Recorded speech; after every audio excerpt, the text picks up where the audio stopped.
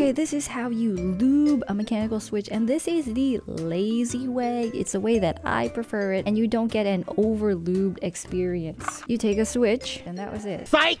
These are Gateron yellows. Take your switch opener, and then just pry it open, lining up the stems, and then boom! You've got all the parts to your switch. Got the top housing, the stem, the spring, bottom housing. Make sure you don't touch this copper leaf thing because that will render your switch broken and no one wants that, okay? So this is all I do for the lazy way. I will take the spring, pick your lube of choice.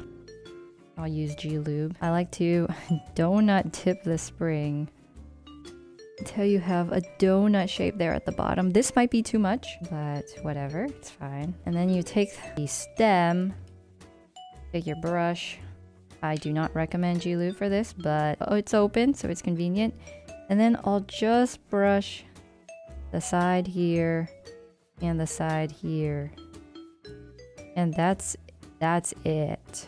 This is a linear switch, so it's okay if you just brush these stems. If it's tactile, I wouldn't brush these little stems here. Then you put the stem back in the switch and then pop it closed. Just hold the switch down first.